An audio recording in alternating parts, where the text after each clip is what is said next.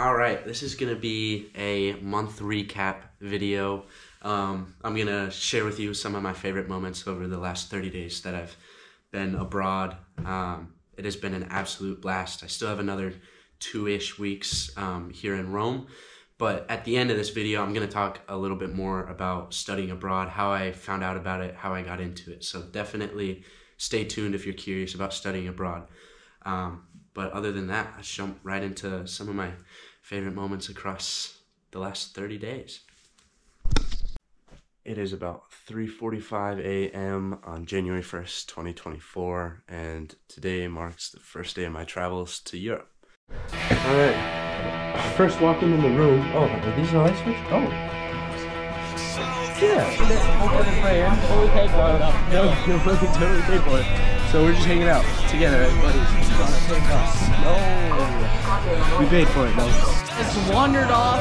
Yeah, we were walking towards the drunken ship, and she has disappeared. Yep. So we are very, very worried. We are waiting for her right now. Yep. She just has a. Hopefully. Many games around these two boys, but now he's under the table.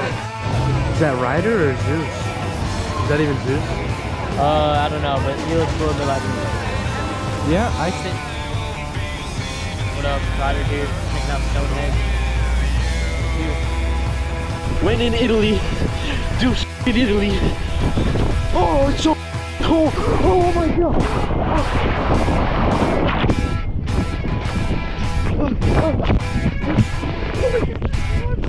I think they forgot something on my pizza. You ordered marinara, you idiot. But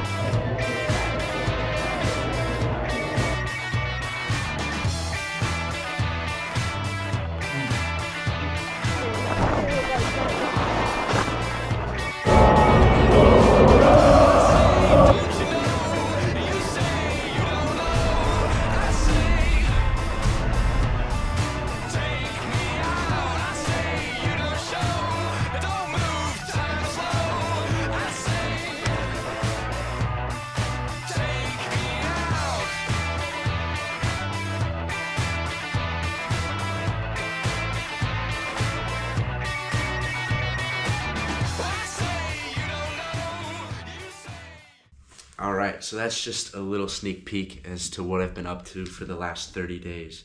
All my other vlogs are a bit more in detail. There's a lot more going on in them, so definitely go check them out. But now we're going to get into the actual studying abroad part of all of it. So if you weren't aware, I am studying abroad through a program called CIEE, which is an affiliate of UT. And basically I'll be studying in Rome for 6 weeks, London for 6 weeks, and Madrid for 6 weeks. I'm beyond thankful for my academic advisor and the entire study abroad department at University of Tennessee, Knoxville. They really helped me figure out what worked best for me. And then once I decided what I wanted to do, they really helped make sure that I follow through. They helped me make sure all my classes are going to count for credit hours, so I'm still getting all the financial help I need, scholarships helping me find other opportunities to, fund my dreams and fund everything I'm doing right now. So I wanted to start this off by saying thank you guys, everyone that's helped me get through this, whether it's the CIEE staff, the UT study abroad, entire program board, or my academic advisor. Seriously, thank you guys so much. So a little bit of how I got into this. I always knew I wanted to go to Europe. I had no idea what I wanted to do. This summer, I spent a while learning German, expecting to go to Switzerland. I don't know why I wanted to go to Switzerland. I was just like, hey, I'm going to Switzerland. But it ended up not working out, and I'm beyond thankful that it didn't, to be completely honest, because I'm so content with life right now. But like I said, I knew I wanted to study abroad. So if you're thinking about it, start acting as soon as you kind of realize you want to. Because there is a lot to it, I'll be honest. It's not exactly the most straightforward, easiest process, but there are people out there that want to help you, and they hope to see you study abroad, and they hope to see you succeed abroad. Once you figure out that you want to study abroad, start reaching out. I know I can speak on behalf of the University of Tennessee, Knoxville.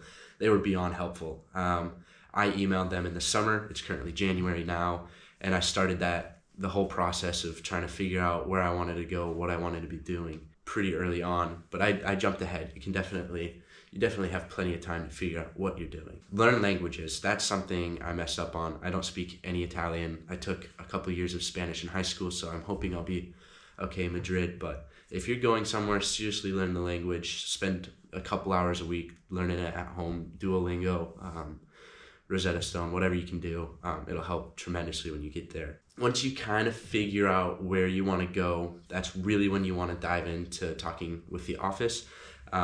Thankfully, UT has a super nice site where they talk about all the possible programs, and then so there's direct through UT, and then there's a couple different affiliates.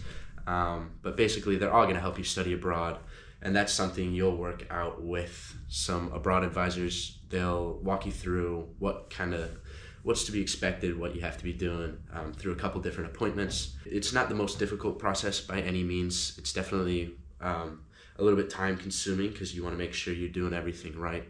A little bit more into CIEE, which is an affiliate. They do all sorts of different opportunities for students. So I'm doing the open campus 3-block semester, where basically, like I mentioned earlier, I'm going to one place for 6 weeks, another for 6 weeks, and then one more for 6 weeks.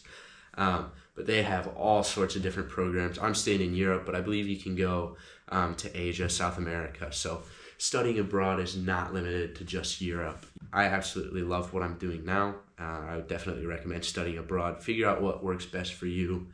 Something super unique about studying abroad is the financial aid opportunities you have, and that so many people are willing to support you.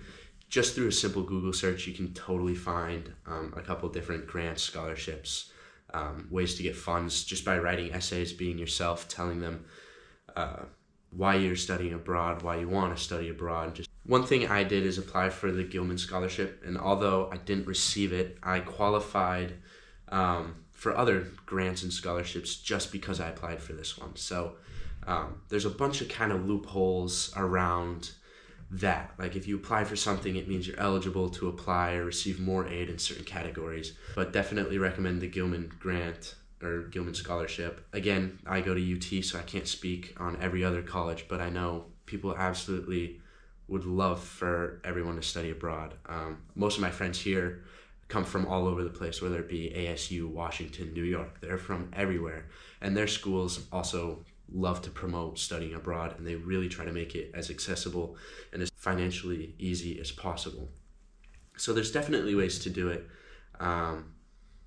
Get in contact as soon as you figure out you want to study abroad. Like, act early, start figuring things out, because it'll make your life a lot easier if you have plenty of time to figure out what you're doing, where you're going, financially plan it. So that's probably the biggest tip I have. Key takeaways are going to be: act early. You absolutely want to reach out, figure out kind of everything going on. The subcategories of acting early are reaching out to your programs abroad office.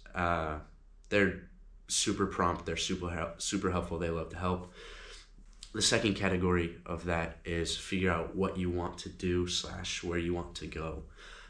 Because, like I said, learning a language is not a quick process, but it's super important, and it's something I wish I would have taken more seriously before heading over here.